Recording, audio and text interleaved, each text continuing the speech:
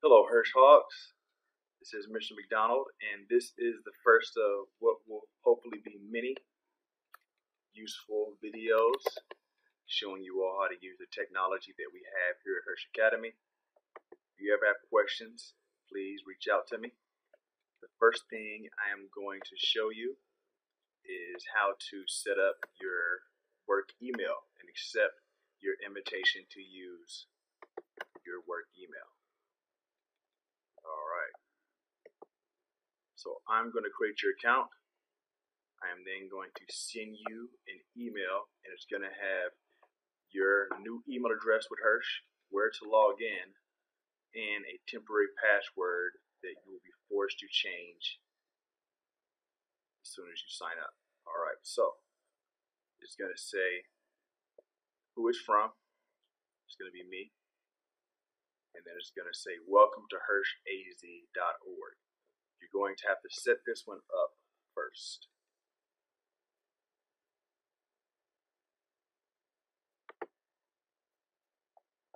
Alright, there it is.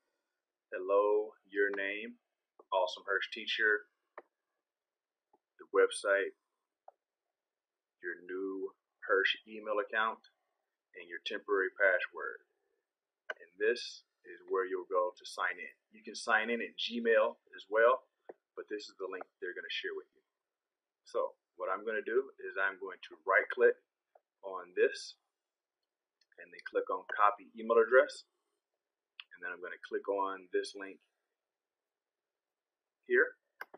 It's going to open up a new web page. Take you.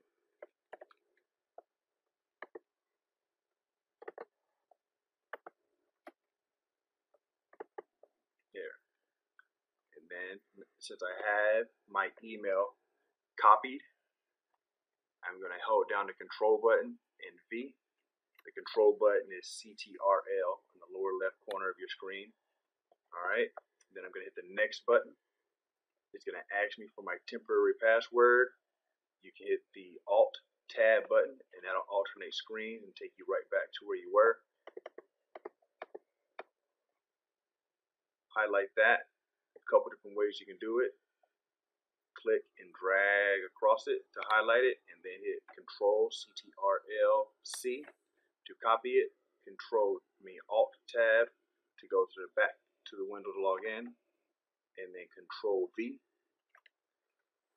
to paste the password into the box. Then click Sign In. These are the terms and conditions. Recommend you read them. Then click Accept. And now you're going to create a new password for yourself. Alright.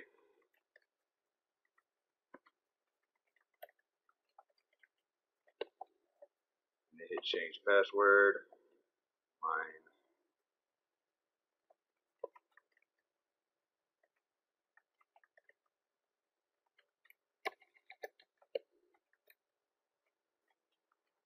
Make sure they match. Capital letters, lowercase letters, numbers, and a special character.